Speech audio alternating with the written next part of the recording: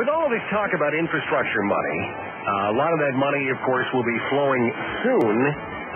But the Director of Residential and Civil Construction Alliance of Ontario wants to make sure that that money can get where it's going in time. And one of the things that holds some of that back, holds money back anytime, are environmental assessments. Now, there are reasons why those environmental assessments happen, but sometimes they can delay things an awful lot. Andy Manahan is the Director for the Residential and Civil Construction Alliance of Ontario. Andy, welcome to the program. Thank you, Tim. Environmental assessments, I suppose, have taken a bad rap in the press over the years because they seem to hold projects back months and sometimes even years. And when we're talking about getting money into the economy and making sure that it stimulates the economy now, that can be a bit of a detriment, can't it? Well, that's correct. And certainly the federal Minister of Infrastructure, John Baird, and the provincial Minister of Energy Infrastructure, George Smitherman, have recently been saying that the environmental assessment process has been a bit too much red tape. And, for example, what happens is a project may go through the provincial process. That takes a couple of years sometimes, and then all of a sudden that triggers a federal process. And I think what the province and Ottawa have been saying recently is that let's have one approvals process for one project, and that would certainly help streamline the whole process, but it wouldn't lessen any of the environmental oversight for these projects. And as our group represents contractors and construction workers who get involved with road building and sewer and water projects and bridge building, we think that intention is the right way to go. So you're not saying, as people who are involved in the business, that environmental concerns are not important. It's just that it's too burdensome when you got one coming from the feds and one coming from the province, and if they could streamline those a little, we could get that money going. There's a bit too much red tape, and the other thing in the report that was done for us, just released yesterday, is that there should be better integration of the land use planning and the environmental assessment processes, because when the environmental assessment process came out, the land use planning system in the 1970s was pretty straightforward. It was more to do with zoning bylaws and separating residential from industrial and that sort of thing.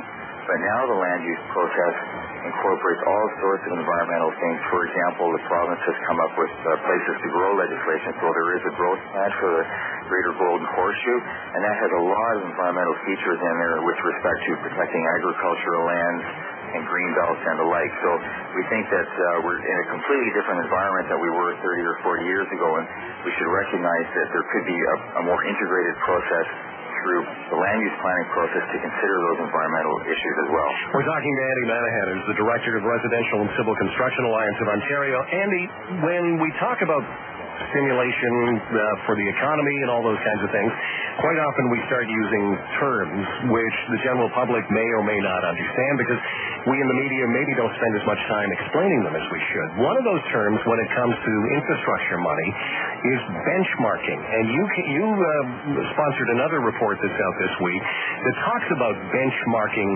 this funding in Ontario. Does that mean that you're saying to the government, okay, let's keep track of where that money's going and how it's being spent? That's precisely it.